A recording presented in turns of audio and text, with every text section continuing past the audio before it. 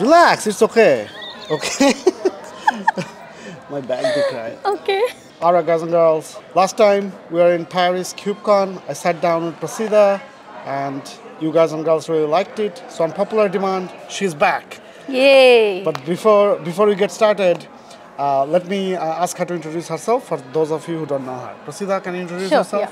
Thank you, Raj, for having me again. My name is Praseeda Sathaye and I am Principal Solution Architect for Containers and Open Source. I've been in AWS for more than 4 years and I work with strategic customers over here to solve anything and everything around containers and open source. So Praseeda, you have been in AWS for a long time and a lot of my viewers want to get into AWS. So what are some advice would you give them? Okay, sounds good. That's a great question, Raj. So first thing I would say that go to Raj's channel. Yeah? Nice. Can you want to say the name of the sure, channel? Cloud with Raj. Cloud Hopefully with Raj. This is where you are watching this video. Yes, okay. yes. So he has a lot of goodies over there around AWS, around all the services, how to use and how to navigate through your career. So please look into those channels, YouTube videos. Second, I would say certification. Okay. You can do cloud practitioner. And maybe you can go to the next level, professional or specialization in any area you are interested in. And third, I would say that keep a builder mentality. So go and spin up, AWS account. Right. Everything is in some of the things you get in free tier, right? So you can experiment that. Use your current projects and move it to the cloud and see how it works, right? You will get an experience. You can also put that in your resume. And make sure in your resume you project what you did around AWS so that the recruiters can at least take into consideration, right? And the last thing is which is the most important thing is the Amazon leadership principles, right? That is the area where you need to focus. I'll share the secret recipe, what I did when I did my interview. Yeah. So I kind of went into the past few projects, which I really loved, the challenging projects, and mapped it with the AWS Amazon leadership principles. And then I created a star format. I hope everybody knows about star format, right? So I created a star format for each of the projects, and then it was very simple for me when the interviewer asked about any leadership principle, because I was ready with the project, with the technical details, with what the outcome I had. So I would suggest that please try out and see if that would work. Talking about interviews, if you want to get a AWS Cloud Interview Guide with popular interview questions, including technical and behavioral, the system designs and study notes, including this year's reInvent updates, go to www.cloudwithraj.com/free guide to download this beautiful PDF. All right, back to the video. Talking about coming to AWS, you actually came from Java program management position before, right? I was a Java engineer. You were a Java engineer, then you were a product manager. Yeah. And then you became a solutions architect at AWS. Correct. So how can someone switch their career Sure. to cloud using their existing experience, or how did you do it? Definitely. So I started my career as a programmer.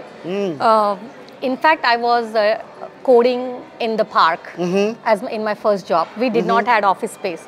So I was literally coding in the park. Wow, and coding in the park. Yes, and I also joking, it's not joking, it's a serious that the first startup where I was, my neighbor was Google. And they were exactly the similar startup mode, few folks in Google, and they asked us to join them, and I didn't. And look where I am. Anyways,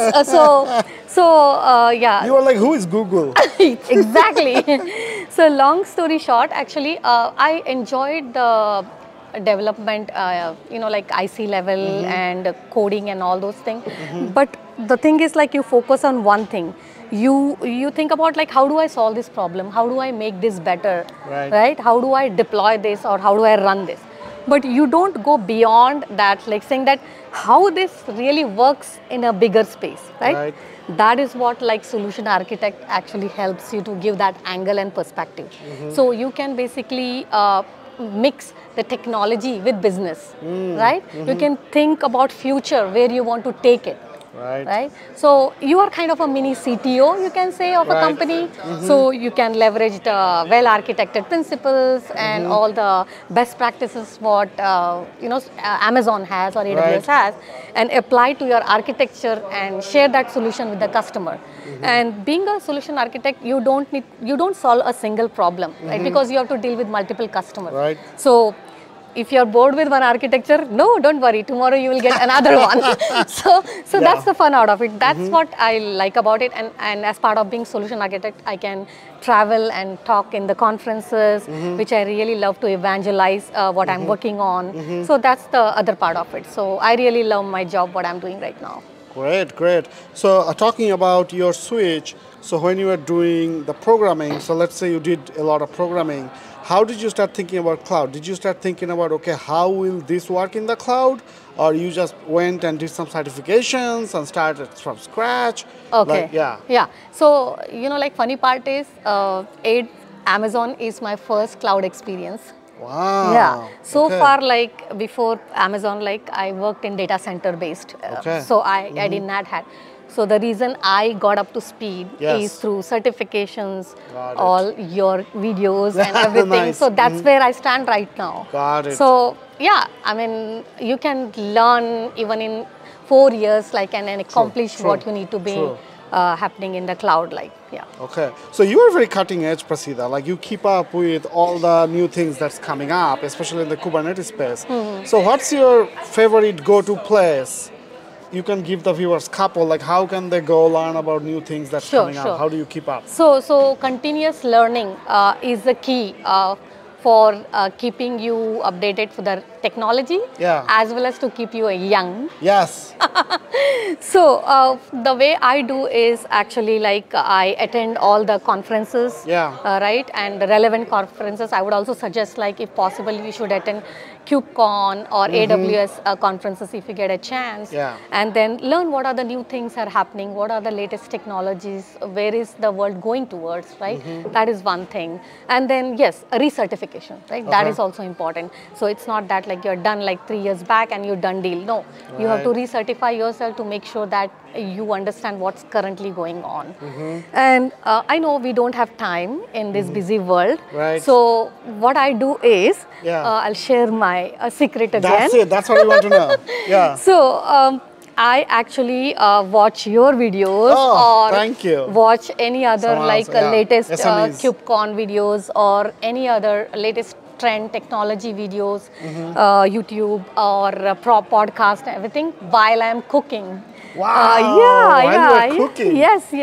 So that's the time I get my own time. I focus on cooking and listening to the latest trends, what goes on. And other ways I go for a walk with my dog Kazu. So I have my earpods and I just listen to all the things what I want to know in this world. No, I love it because seems like the way you learn is even when you are not in front of the laptop, when your brain in a little bit of relaxed state, you absorb information. Exactly. Right, so that you don't forget as well. Correct. Right, so that's great. Sometimes when I drive, I will listen to some good podcasts and stuff. Absolutely. Yeah, you have the privilege of listening there, but I have to do while cooking. That's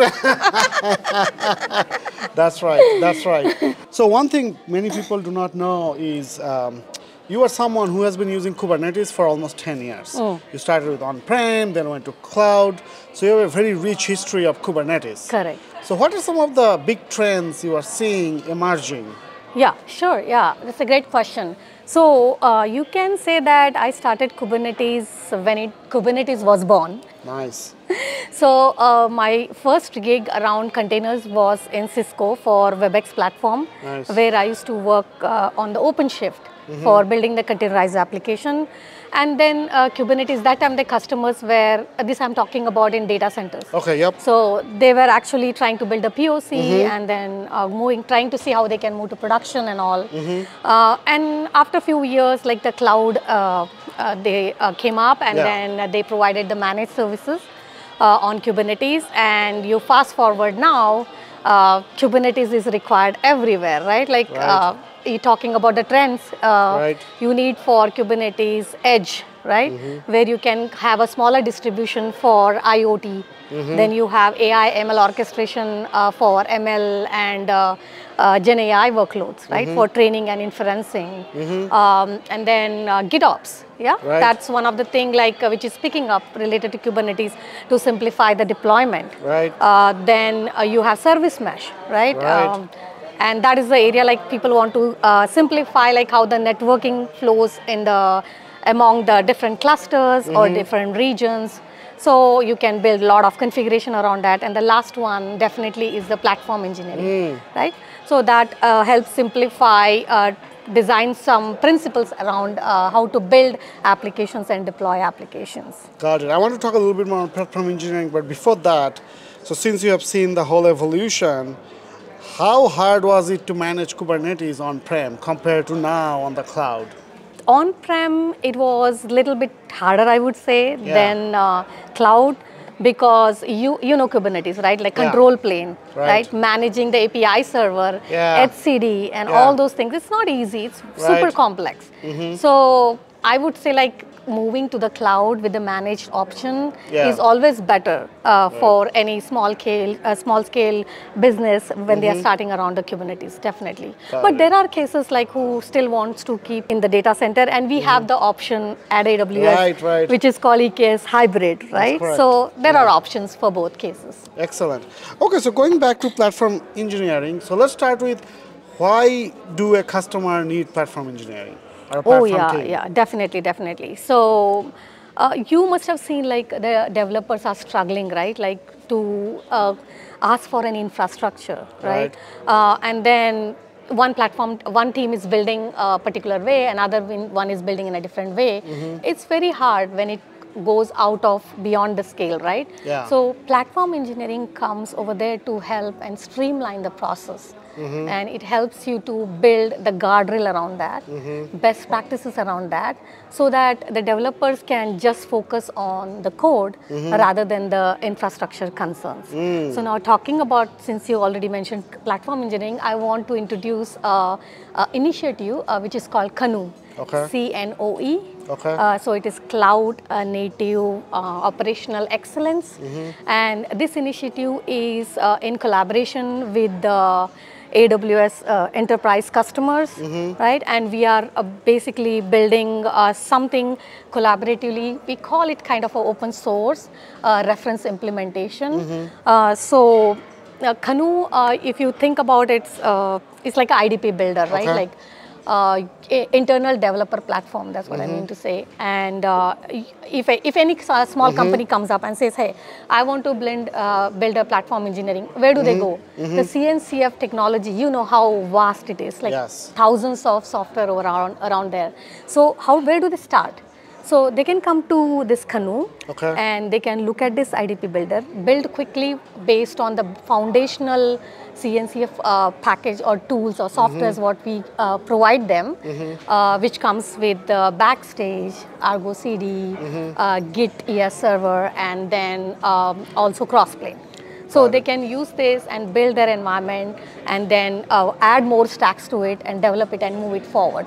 So it simplifies the entire platform engineering for you. Do you already have examples and quick starts out there? Yes. So you are saying customers can just go and start running with it? Yes. We have like a lot of our enterprise companies over there have built their IDP in their company using this best practices. Oh, that's cool. So they have contributed everything to it. Like I think you can see like on the website, which you will definitely share.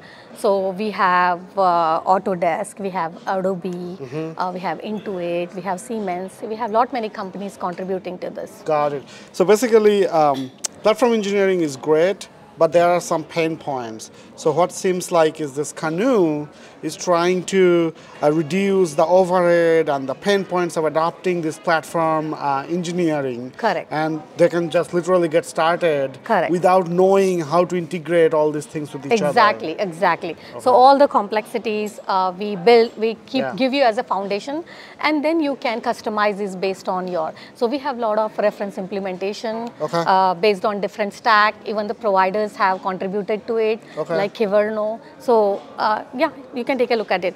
Okay, great. Yeah, I'll give the link in the description. So talking about CNCF, right? CNCF landscape has expanded a lot. Right. Like probably when you started 10 years back, there was not even 10% of what we have today. Exactly. So a lot of my viewers are actually trying to get into cloud, trying to get a job in Kubernetes. So what are some of the CNCF tools that you recommend viewers to start with? Absolutely, great question. I had the same question a few years back, so definitely. So you ended up learning all of them? Learning all of them, yeah. So I would say that just take a look at the CNCF stack landscape. It is huge, but I definitely know everybody has their preference, right? Yeah. Like networking, storage, or whatever area, auto scaling, right? You pick on that area and learn like how to use those technologies, integrate with your own projects and try it out. And once you are comfortable with that, I would say like go to the next step and start actually contributing to those open source. So that really helps, like when you put that on your resume, saying that you have contributed to Service Mesh, Istio, definitely the employer, like whoever is interviewing you, will take you because you are one of the core open source contributor over there. So that really helps actually. Okay, and then like to contribute, what's the expectation? Do they need to learn some programming language, or they can do documentation? Like how can someone contribute? It depends upon the which software or technology you choose. Some of them are written in Rust, and some of them are written in Java. Yeah. Some of them are written in Go. So it depends upon what your skill area is, and pick those things from the stack and build upon that. So you have a lot of flexibility in terms of that. Got it. All the guests have to go through some rapid fire question and answer. Oh wow! Okay. Which you have no idea. Okay. So we'll see how your answers are this time. Sure, yeah. Okay, so favorite reInvent announcement so far? EKS Auto Mode. EKS Auto Mode? Yes. Okay, all right. The AWS service that you use the most? Carpenter. Carpenter? Yes. Yeah, Carpenter is really good. Okay, Xbox or PlayStation? PlayStation? PlayStation? Yeah, I don't like both, but yeah. Okay. Okay. Are you a dog person or cat person? Dog, of course. Dog, of course. Have you ever had a cat? No, I had in my, when I was a child, but I prefer dog, I guess, now more. Got it. That's good. PC or Mac? PC or Mac? Mac, of course. Yeah, Mac. Yeah. Okay. Favorite way of reading a book? Physical copy, audiobook, Kindle? Yeah, I'm very bad at reading the book. Yeah. But I like everything in the picture. So I prefer watching the videos and getting information from there. Yeah. Got it. Okay. Favorite food that you like to cook? That I like to cook. I think I mentioned you last time, I guess. Yeah, it's always the rasam. Always the rasam? Okay, all right. If you can invite someone to your home, dead or alive, for dinner, who would you invite? Okay, this time I'm going to invite Elon Musk. All right. You want to chat with him, what's going on and stuff? Yes. I want him to build something like a Hyperloop. So that I can reach India in probably in 5 minutes. That would be incredible, actually. For all of us who are from India. Exactly. If you can solve that. Yeah, 24 hours to 5 minutes. Yeah, I will give him rasam. You'll give him rasam? All right, Elon, if you're watching, you can get some good homemade rasam. Yes. If you can give us a fast way to travel from here to India. Correct. Okay. Great. Praseeda, how can people connect with you? Via LinkedIn, I'm very active, and that's the best way. So far, I'm not on Twitter or anywhere else, so just contact me on LinkedIn. Got it. All right, Praseeda, thanks for coming back and sharing your wisdom and knowledge with my viewers. Okay, thank you, Raj, for having me again. Of course. All right.